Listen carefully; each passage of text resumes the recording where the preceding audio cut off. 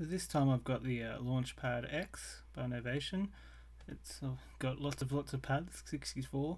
I'm just going to use this to do a bit of a finger exercise, teach you guys how to do a finger exercise. You don't need this many pads. Any pad controller with at least 10 pads should be able to do it.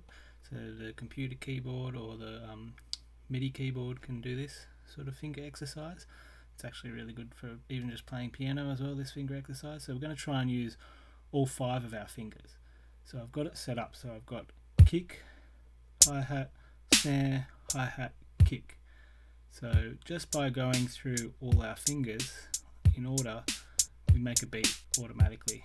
This is really good because a lot of the times you ignore these 2 fingers, and for me they're really good for playing, say, ride cymbals or something that might not be in the middle of your pad control, it might be off to the side.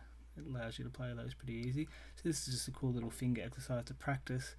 I find it fun to practice while making a beat at the same time. So it goes a little bit like this. So 1 and 2 and 3 and 4 and 1 and 2 and 3 and 4 and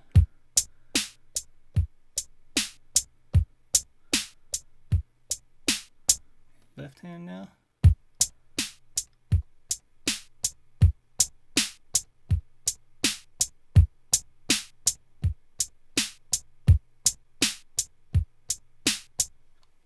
And both hands together. Okay,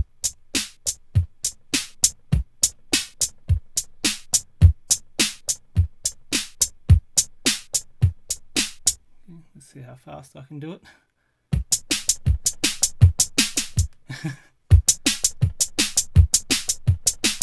So obviously if you practice this, especially I've only just started playing like this, if you practice this enough, I'm sure you get pretty fast at it, pretty good.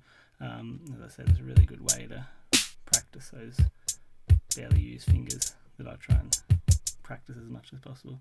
Cool, that'll be it for this one. I'll see you.